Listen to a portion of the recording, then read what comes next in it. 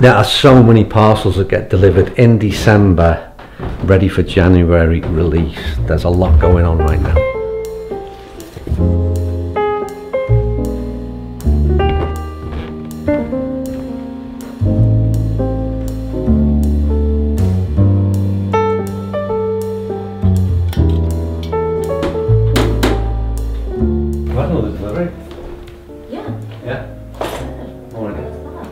Mizuno.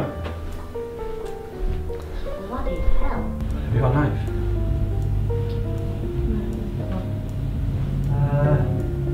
My trusty level.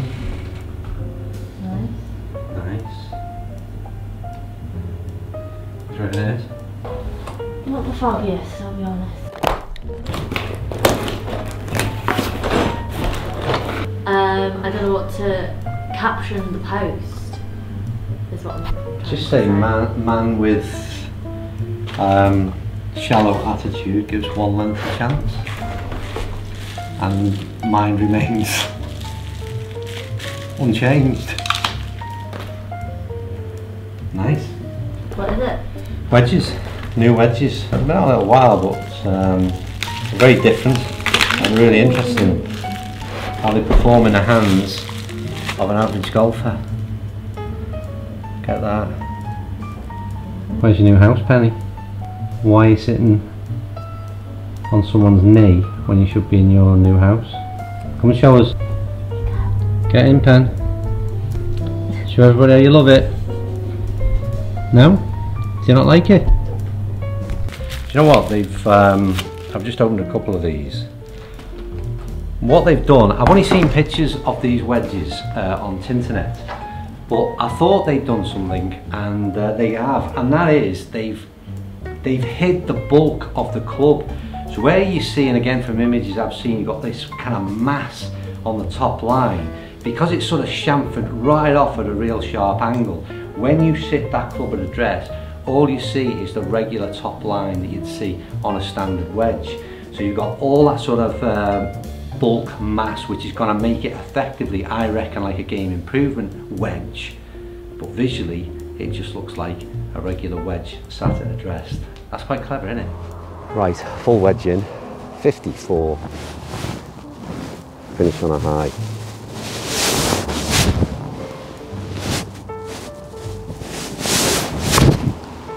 Oh, it's right down the pipe. Be right, be right, go in. Oh, he's holed it. I've holed it. I've literally, I don't know whether you can pick that up, that's gone in the hole. I swear to God that has gone in the hole. That's about as animated as you will ever see me, and I hope to God that's still on record. Ah, wow. That club's going in the bag. That has gone in the hole.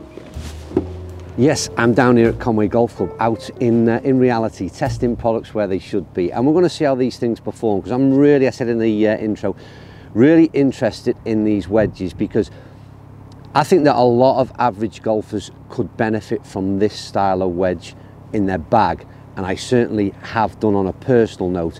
I gained that sort of wider sole Cleveland CBX model, and it helped me massively in not only improving my game, but where it improved my game, it also improved my confidence, and we all know that's a massive factor.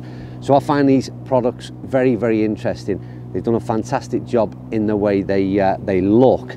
How will they perform? We'll find that out. But it's a little bit of tech spec, which I could attempt to explain, but I'm going to leave it to Chris Voshall from Mizuno, and he gives an explanation as to what is so interesting about these wedges and the way they've been designed. The traditional wedge shape with a longer hosel design and the low heel, traditionally it's going to pull the center of gravity towards the heel, so the sweet spot's not centralized on the wedge.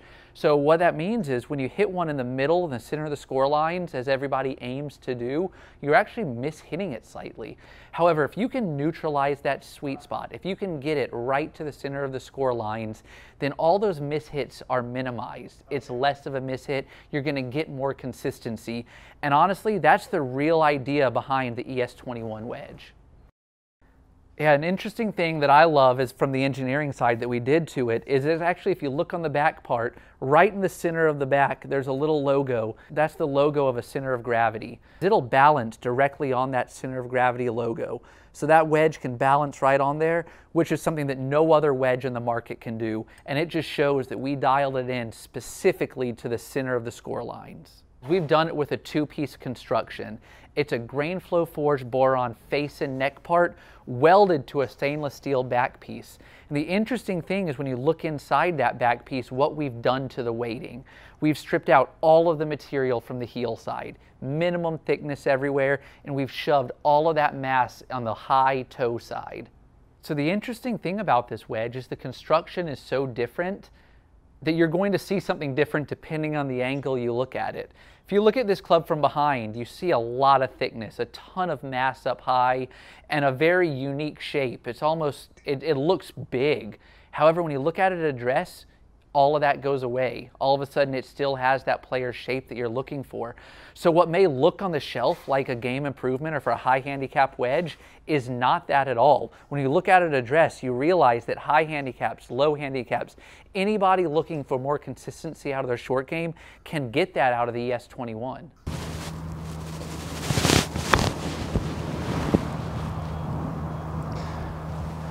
Yeah, that's not bad. I'd say that any day of the week.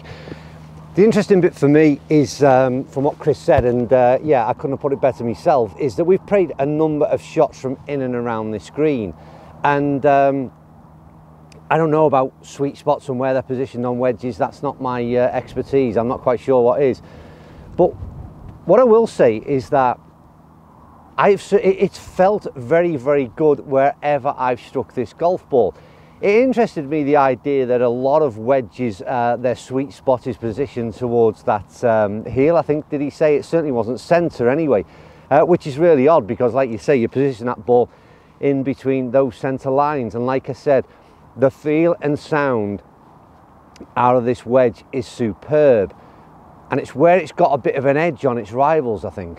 Well, another day of testing, another day of great sunshine and weather down at Conway Golf Club, which is looking superb, by the way. Just a quick request, if you like what you see on this channel, then I would really appreciate if you hit that subscribe button. It means a great deal, and if you like what you see in this video, then please hit that like. And once again, thank you if you do either.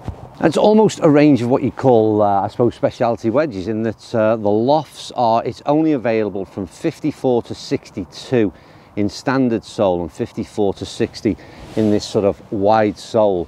I'll show you some close-ups of how this club looks on other clips. But they've then got an interesting thing where there's 1 degree increments, so 54, 55, 56, 57 and so on. So it's really a good way of sort of honing your gapping. But I think, like I said, just on overall looks, I just want to touch on that again.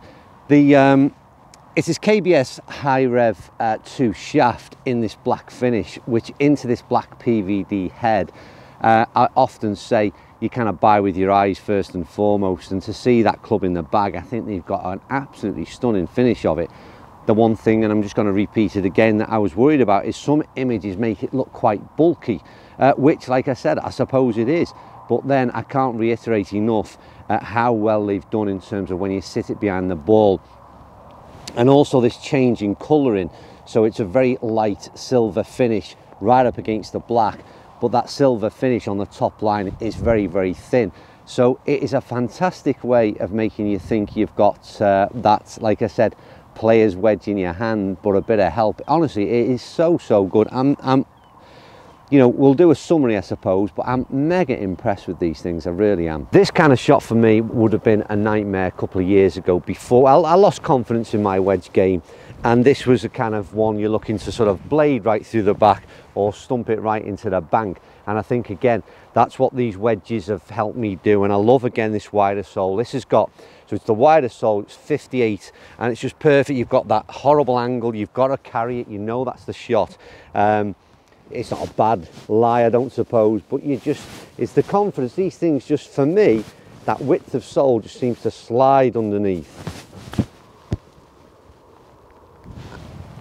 And even with the camera on, that's not bad. But you know what? I think, again, that was, I don't know how much you noticed in that, but I almost chunked it a little bit. But the sole, again, just helped it sort of slide across that first layer of turf. And definitely helped me out. I think with that thinner club, I may be going a little bit OTT here, but I certainly felt that little bit of drag early on. And it just slid through the club, the ground really, and just popped it up quite nice. Maybe I'm just oversold on these things, but I don't care because, you know, it certainly works for me and it's boosted my confidence in my wedge game massively. I'll just show you this, see if we can get that picked up. Hopefully that's focusing because I'm right into the sun. But that little green patch there is some wet grass, and I've effectively hit dead centre into where Chris Voshall explained earlier as to where they've placed that sweet spot. Now, I don't know whether I've done that on every ball, I've no idea, but I've just come to hit that this next wedge shot in, and that's what I've noticed. So I think I'm going to end here because a real case in point in what I was about to say. There's a massive marketing train that keeps on rolling forward, and that ain't never going to change. But I think what I like about this test and this club is that what Chris Voshall said has rang true in every sense of the word. It's easy to be positive in club reviews because really all clubs are good nowadays. It's difficult to pick fault. But I would say this is a real good product, and I think it's a real good product for average golfers, as I've kept saying. The feel out the club is exceptional. I like that wide sole. I love the way it looks. I've not mentioned spin, but the spin and control seems fantastic. We're playing in wet conditions down here at Conway, even though the sun is shining, and it's grabbed so well. Most of what I've done has been short game in and around the greens because that's where I think, again, us average golfers lose a lot of shots and could perhaps gain some advantage. Full shots in, I'm not really sure of my distances with the two. I've got 54 and 58, by the way. But the ultimate thing is for me is that I would have no hesitation to put these in the bag. In fact, they're going in the bag. Mizuno, you ain't getting them back. The bonus they have, I'm a massive fan of the Cleveland CBX, but these have just got, they've tipped the balance with the feel, the spin and control. Like I said, I'm repeating myself. Look, I can't, Mizuno's products right now, I think they're sort of smashing it, to be honest with you. So I'm giving them far too much praise. Next thing you know, you'll be accusing me of getting paid to do these reviews because that's how positive I am about this product. So I'll have to take it easy. Anyway, as ever, like I said, if you like what you see, then maybe subscribe, maybe hit that like button, but certainly comment down below. And seriously, my advice would be go and try these yourself because I reckon you'd like them. Right, full wedge in, 54. Finish on a high.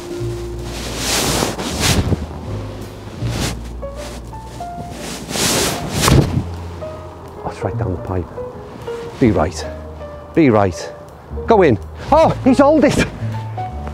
I've holed it. I've literally, I don't know whether you can pick that up. That's gone in a hole. I swear to God, that has gone in a hole. That's about as animated as you will ever see me, and I hope to God that's still on record. Ah, wow. That club's going in the bag. That has gone in a hole.